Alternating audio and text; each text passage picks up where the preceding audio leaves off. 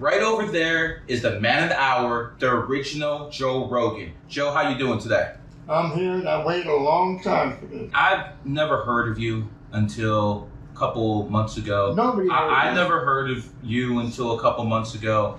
And can you tell us why, after almost 50 years, now you decided to come forward and tell people about your side of what happened with when Joe Rogan got basically kidnapped from you? It's my daughter sitting right here. Her son, that if you see him leave before the talk, 16 years old. He went to his mother one day and said, "Mom, Daddy, Papa really beat his ex-wife up?"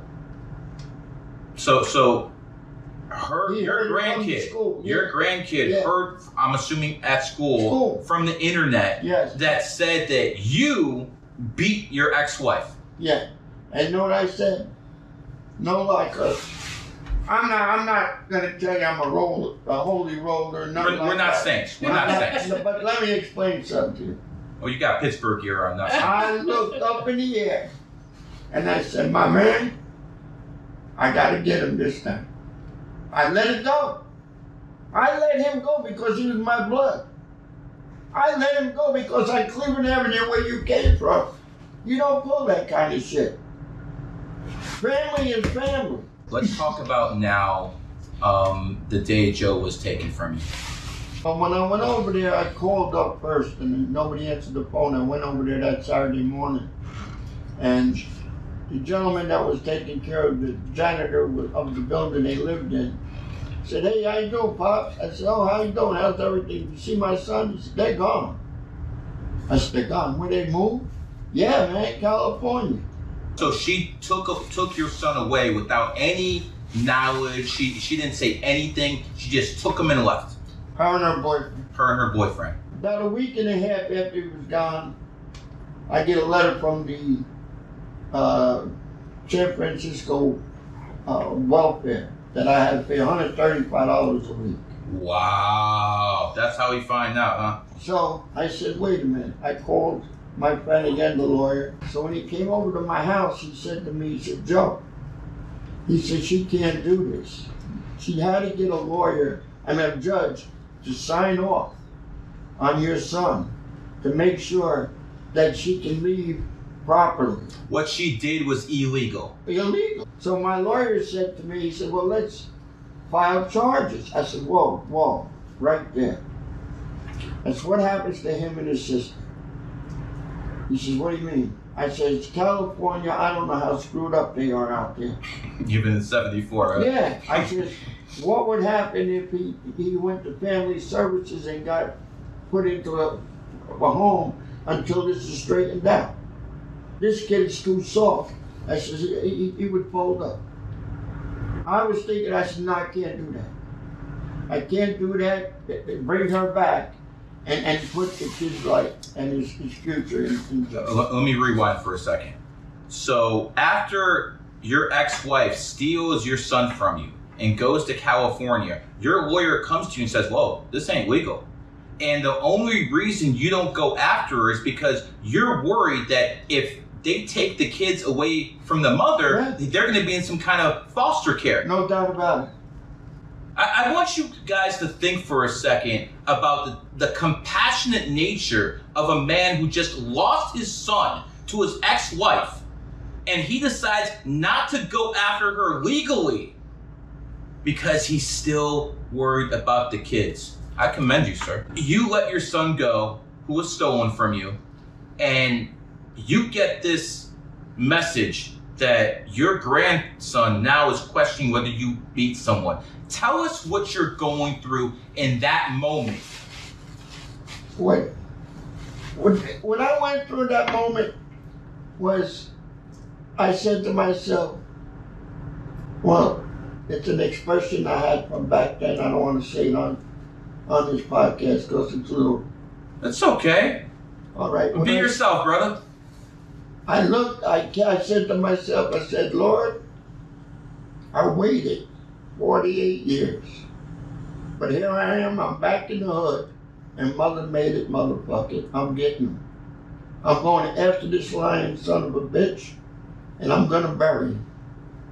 There's no holding me back. He lied. He lied. He made, on his first trip to the Howard Stern show, oh yes, my father, he beat my mother wrong. Oh yes. Then when it got popular, and he said he was from Newark, and I was raised up in a bad neighborhood. He wasn't from Newark. He spent only 8-9 months. Where was he from? Harrison. Harrison? He was born and slapped on the head. Is that the hood? No, it ain't the hood. Middle class neighborhood? Yeah, that's so Joe's from the suburbs. Absolutely. Yeah. So he's no badass from the hood. Joe ain't Joe. No. Look, Joe knows he's sweet and he's got sugar in his tank, and he knows that he can't be a tough guy. He can take up all the karate in the world, go to all the dojos you want, lift all the weights you want. But when you're born, if you don't have this, you better stay the hell home. If you ain't got heart, you ain't gonna do shit out there. Oh. Joe's a phony. Joe has sugar in his tank? I'll bet on that. I'm telling you right now, and I like I'm the father. Did you see signs of that when he was young? Long time ago. But he all of a sudden you go by channel, change the channel. He's there, and he says, "Oh yeah, my son, he beat the." Did he ever say that he saw you do that? No. So it's all allegations. He never said he saw it with his own eyes. Never. Okay, so he's getting all this information from basically your ex-wife. Later on, he made it up. I think a good point that we need to add here is that Joe has a biological sister, a full biological sister from my father. Okay. And she is a year younger, approximately a year younger. What is her name? Joe. Laura Rogan. Okay. And Laura was in the picture as well. So if Joe was 7, Laura was 6. And why isn't she ever brought up? Why doesn't anybody know about her? Where's her memory of all of these? Was she taken too? Absolutely. Yeah. It was. So it wasn't just Joe, it was also the sister that was Yes. taken. When it comes down to Joe, let me ask you a few things. What would you like for him to do? You really aren't on my good side right now because you lied. But to put your father into the point that I was such a bad guy, I was a psychotic guy. If I was psychotic, Joe, I would have never made 30 years in the police department. I would have been gone. You were putting away psychopaths. Yeah. Right. And here's the thing, Joe. What I would love you to do is get them 15 million, 20 million people you got father and tell them one day, I got the wrong information, my father was a good guy. That's it. So this is all going to stop. All these videos, everything stops when Joe says, Dad, I'm sorry, I had the wrong information. You got to go to my way, my yard, my backyard, to me and my family, and apologize.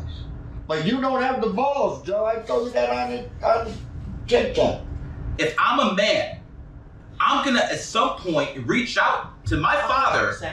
Reach out to my father to hear his side of the story. How many times have I listened to your podcast, Joe, and you said there's 2 sides to every story? How come you never listen to this man's side of the story? I'm sitting across with this man right now. This ain't about money for him.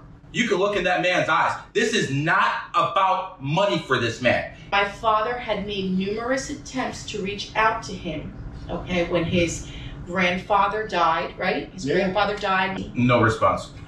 No response. When we were 19 years old, we reached out to him. He responds that my father's a sperm donor. He was in his beginning of his 30s. It's amazing he called me a sperm donor. But he must have forgot the time when he was with Howard Stern and them, and he got 2, not 1, 2 strippers pregnant. Wait. Whoa! What? You know what, my friend? We're gonna end on that little note right there. Original Joe, do you have any last words? Yeah, I'm original. I'll stay original. And I mean what I say, Joe. I'm a serious man. Your mother, your two uncles, they don't know me. They talk shit about me, but you don't know me. Read that letter that my lawyer sent you. Read it good, word for word. That's who I am, Joe. I want to end this podcast by saying this. Joe was not here to defend himself, but everything we put out here is factual. And that's what people out here who are listening, go back and review it and fact check this man. Oh, okay. If he was after money, he would have done this 20, 30 years ago. Absolutely. He did this because Joe embarrassed him. And let me tell you something.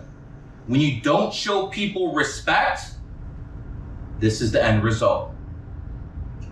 And Joe, my last words. I'm straight. I'm talking straight.